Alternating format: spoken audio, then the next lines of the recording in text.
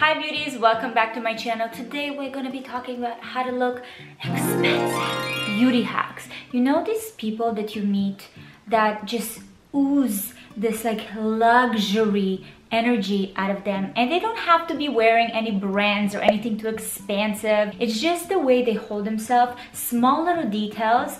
That's what I'm talking about. And today I want to break it down. We start with the first hack. Extend the life of your perfume. I know that you can agree with me that nothing gives the sense of luxury and expensiveness than someone that smells really good. You know, when someone just walks by and you're like, what was that?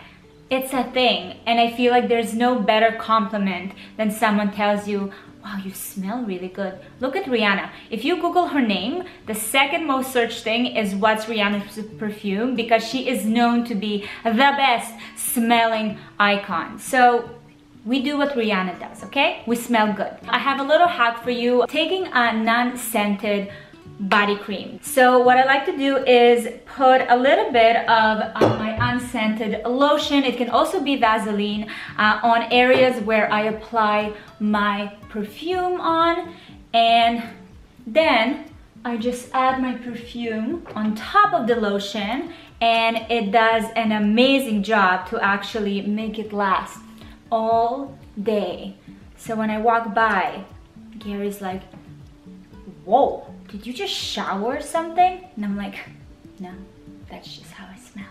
Keep your nails manicured. I know that it sounds so obvious, but you'll be surprised how many of us are out there walking around with cheap nail polish. And you know what? I get it. Life gets busy. You have things to do. Manicure is not necessarily something you want to think about. So the way I like to play it is accepting the fact that they're not always going to look perfect. But what I try to avoid is walking around with the chipped manicure that actually just really looks bad. So what I do is use neutral nail polish. Neutral nail polish is the best way to fake a good manicure. These are the kind of nail polishes that grow out without looking like a mess. It's also usually ones that you will have in your household, so in case you need a little bit of a quick little coat, you got it. Otherwise, I also love just using sheer nail polish. Sometimes I'll take off my colored one. My nails don't look their best, so I'm just gonna put like a sheer coat and let them do their thing. Manicured nails make a huge difference. Skip salon visit by washing your hair less. Now I know this is a little bit tricky, especially for us girls who love to work out. I work out between 4 to 5 times a week, so I get it. Sweat gets in. But in order to maintain a healthy hair care routine, and to also not overstrip my hair, and to also not strip my bank account with trips to the salon, because I'm clueless when it comes to my hair, I love using dry shampoo. So first I want to say a huge thank you to my favorite dry shampoo brand, Living Proof, for sponsoring this portion of the video. So Living Proof came out initially with their PhD dry shampoo, which is great, but now they decided to amp it up a little bit more, and they just came out with PhD Advanced Clean Dry Shampoo, which is just like a pow to what you want your dry shampoo to do. The Advanced Clean Dry Shampoo actually like resets the way your hair feels and looks, and truly gives you that feel of a freshly washed hair. I love the smell, and my scalp doesn't feel dry and clogged, and also there's no like texture or residue, which is very important for me because I'm the kind of girl that like rushes out of the house. So I'll have white blotches of dry shampoo happen to me way too many times. So I look for a dry shampoo that can support that kind of clumsiness, So you get rid of any oiliness and odor and sweat, and you get the softness, shine, and you can manage it still. Now the benefit of skipping washing days, like I try to wash my hair once a week. That's crazy, I know. It works for me.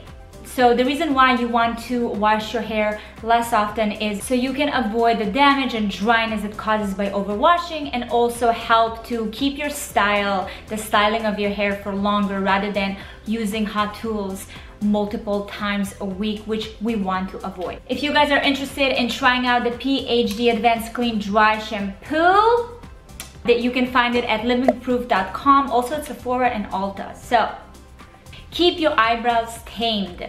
So it's so interesting because I feel like eyebrows truly became such an inseparable part of our aesthetic overall. Making sure your brows look tamed and beautiful, and you can keep the rest of your face pretty bare. And you can even look at certain girls, like if on Instagram, a lot of girls don't really put too much makeup on, and it's really all about the brows. So I personally love and make sure to use my brow gel to tame my eyebrows, and that really does such an amazing job with just kind of waking up your face. Also, if you have a very light hair, you can tint dye them, or you can use henna to tint dye them. There's so many options out there, but it's amazing to see that once you start taking care of these, how everything else just looks, it just works. Everything just flows. Never pop your pimples. Ugh. You want to avoid it. First of all, it will cause scarring. It actually spreads bacteria. Trust me, not worth it. Just let them be. The hack that I do like to use with helping with blemishes is hydrocolloid patches. They really help with healing it and also protecting it from any outside bacteria to keep inflating it and make it bigger and worse than it is. So highly recommend in case you are not on that pimple train yet. Make your products do the most. I think this is probably the one beauty hack that I've been preaching since I started social media in like 2016. Make them do the most. You can get away with way fewer products and a small little makeup bag that will actually fit into any bag that you have for a little touch up that will do the most for you. So a few of the things that I love to do is using my bronzer as an eyeshadow, using a lipstick as a blush. Also, sometimes I love creating like a really nice spring look with even using a lipstick and adding it as an eyeshadow. These are just quick little tips to give a little bit of a but also not continue spending your money on different products that are targeted to treat only one thing or to be one thing. There is no such thing, it doesn't exist. Believe that you are that girl.